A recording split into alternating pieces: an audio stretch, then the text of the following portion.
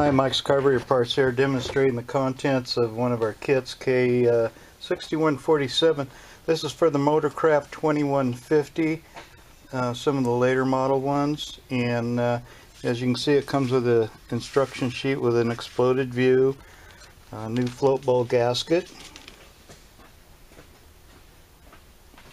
and this is your mounting gasket. There's two of them. You probably may have a spacer on your vehicle, and one goes under it, one goes over it. This is your accelerator pump diaphragm. There's several different diaphragms on the 2150, so if you're looking for one of these, be sure you get the right correct one. And it comes with a new power valve. This is the single stage type with the gasket, of course, and some various other little gaskets you'll need. That's your Venturi gasket. You may not always use this one.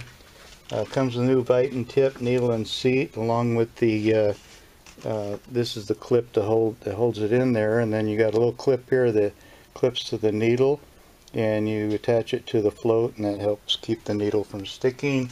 And this is a little splice shield that goes in under the needle and seat.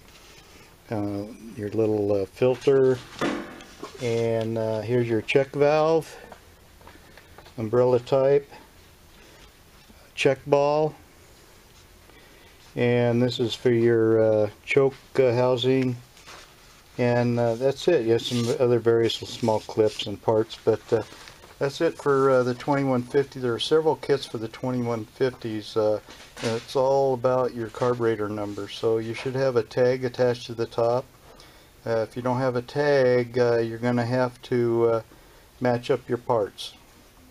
You're going to have to take your carburetor apart and match them up with what we have in the photos or in this video.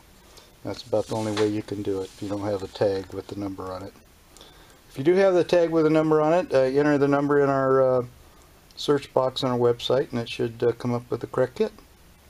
The carburetor number is golden. Thank you for watching.